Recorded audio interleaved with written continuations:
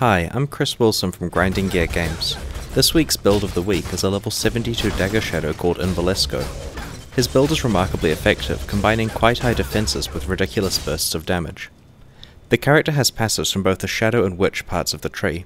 He picked up all of the dagger damage, critical strike, and energy shield passives that he could, as well as 2 keystone passives. Chaos Inoculation is a skill that makes the character completely immune to chaos damage at the expense of being permanently reduced to 1 point of life. It also grants a substantial bonus to energy shield. Because he uses this skill, he has absolutely no need to pick up any life passives, which is why energy shield passives were so important to him. The other selected keystone, Ghost Reaver, makes him leech to his energy shield rather than to his life. Given the way his character is planned, this offers a lot more survivability.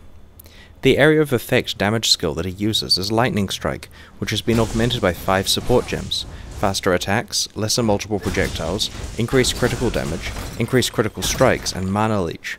This results in a skill that has an extremely high chance to crit, doing massive damage to a group of monsters very quickly. Ghost Reaver enables the skill to leech energy shield at a distance. His close range single target skill of choice is Double Strike. It's supported with faster attacks, increased critical strikes, and melee damage on full life. Because he uses the Chaos Inoculation keystone, which reduces him to 1 life point permanently, he's always classed as on full life, so he always gets the damage bonus. Double Strike is a useful skill for a character that has such a high chance of critical strikes, because if the first hit is critical, then both will be.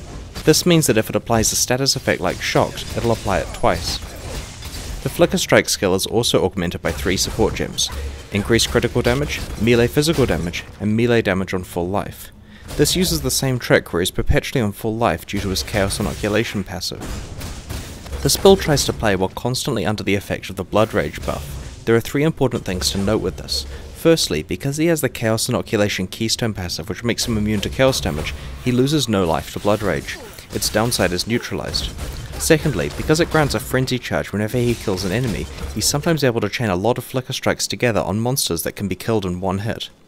The final important aspect of Blood Rage is that it provides the life leech that Ghost Reaver turns into energy shield leech.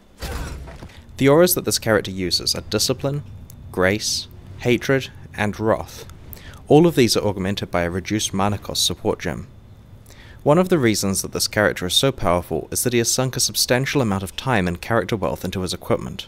Look at this dagger. Seriously, not only does it have a really high roll of increased damage, but it has it stacked with another increased physical damage mod, a damage and accuracy mod, attack speed, and a pretty high bonus resistance. This is all on a level 64 base type, which, due to being a dagger, has a really wide mod pool, consisting of both physical and casting mods. This makes it even more insane. Another good example of a ridiculous item is this shield. It has a good energy shield mod stacked with a good increased energy shield percentage mod, stacked with an energy shield and block and stun recovery mod. Then just in case it wasn't crazy enough, he managed to get 3 decent resistances on it at the same time. His armor has 6 linked sockets. This is not an easy task. Its mods aren't bad either, with a very large amount of energy shield and some found item rarity. His gloves are the unique Malagaro's Virtuosity, which grants a large bonus to critical strikes and their damage. His amulet also increases both of his crit values. His flasks are pretty awesome. Each one has the Surgeon suffix, so they regenerate a charge whenever he scores a critical strike. This synergizes really well with his Double Strike skill, because a critical double strike will regenerate 2 charges on all of his flasks. He has 3 granite flasks, which grant a large amount of armor for a short time when used. One of them has a prefix that substantially increases the armor gained. The other 2 instead grant resistances at the same time as the armor. This choice allows him to pick the appropriate flask type for the type of fight he's in. Both of his mana flasks grant percentage evasion, which is more useful than armor because he has a decent amount of base evasion from his items.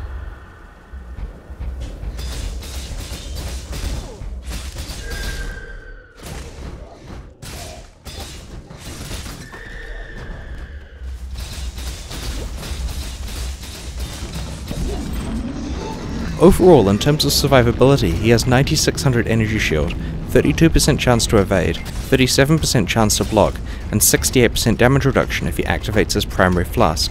He has almost maximum resistances, which are easily capped if he uses one of his resistance flasks, or puts on a piece of jewelry from his inventory. He comments that with the Eye of Chayela and Dream Fragment's unique items, there's no way he could be stunned or frozen. This will be particularly useful in player versus player combat. Path of Exile is currently in closed beta. We're expecting to enter open beta in December, but if you'd like to play it before then please buy a supporter pack from pathofexile.com. If you enjoyed this video, please subscribe to our YouTube channel.